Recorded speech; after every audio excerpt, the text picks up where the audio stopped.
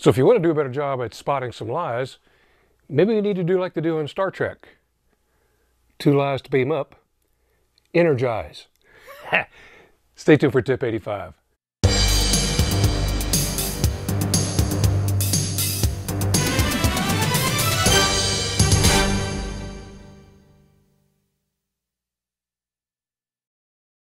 Welcome back. I'm Stan Walters, your host for 101 Tips for Interviewing and Interrogation. Interviewing tip number 85. Okay, I know it's a little hokey, but actually there's a little bit to that energize process. If you want life science to stand out, we have to be more diligent and more proficient at energizing those points where the subject may be deceptive. Now, this is following on some research of Dr. Albert Vrij, Ron Fisher, Leal, Dr. Ray Bull, and they were looking at how to energize lie signs, make them more obvious. So 7 things to keep in account here for. First of all, we're talking about the difference, and it specifically goes back to what we've been teaching for quite some time now in this whole series, difference between an accusatory style and an information gathering style or a narrative-based style interview. An accusatory style interview, you're driving the subject into a situation.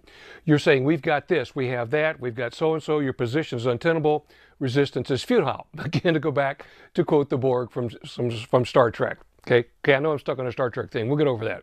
Okay.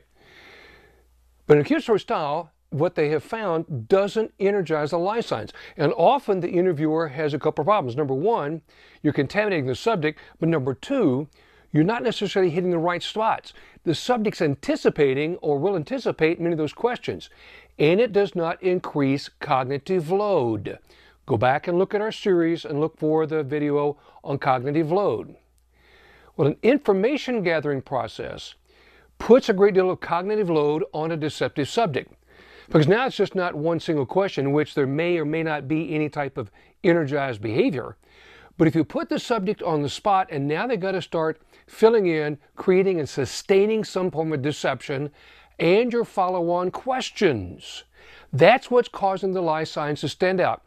Not only verbal, but also some nonverbal stress cues are being generated at the same time.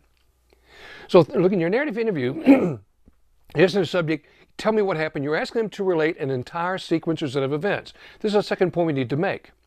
So it's not a single answer, but you're actually putting the subject in a position where they have to construct a certain amount of deception. And in their construction, they've got to put together facts that they think can't be challenged or not likely to be challenged by the interviewer.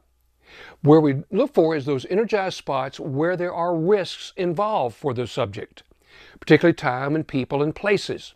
So once we have that, they've committed, right? They've got their skin in the game, if you will. They've got their statement. Now you're going back as the interviewer and you're testing and challenging that, which doubles or triples the cognitive load, making this stand out. This is what Vrij, Fisher, Leal, and Bull have found. That when you do the theme type of thing we call theme development, you've heard called theme development, you're again missing the opportunity to actually activate those hot spots where there might be deception. And so they did several studies and they looked at subjects and they were being interrogated and they looked at the difference in the accusatory style and the information gathering format. And in every situation, in information gathering format, the subject was under a great deal of cognitive load.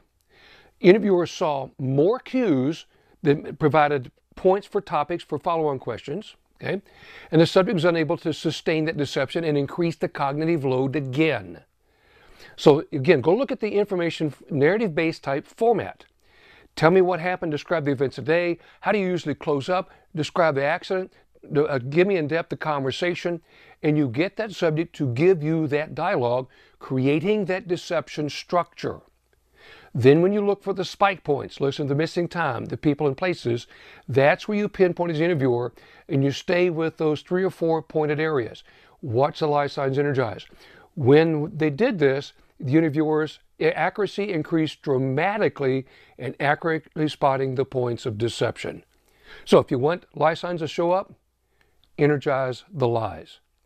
Great to be with you again. Please connect with me on Facebook, LinkedIn, Twitter, Instagram. I communicate through those, send you out a lot of information, some good content about interviewing tips, some more that you would like to attach on to.